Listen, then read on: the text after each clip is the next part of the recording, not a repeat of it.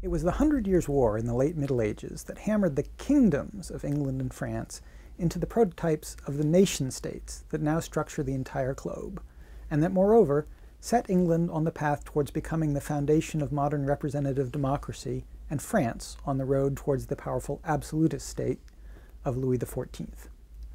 By the end of the war, the King of France had become the first European ruler since Roman times to control a national standing army funded by regular taxation, collected and distributed by a substantial bureaucracy.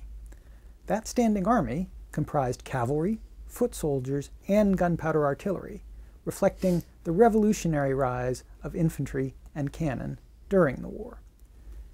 If those were not reasons enough to pay close attention to the Hundred Years' War, it also offers the chance to study two extraordinarily effective commanders, Edward III and Henry V of England, both masters not only of tactics, but of turning battlefield victories into great strategic success.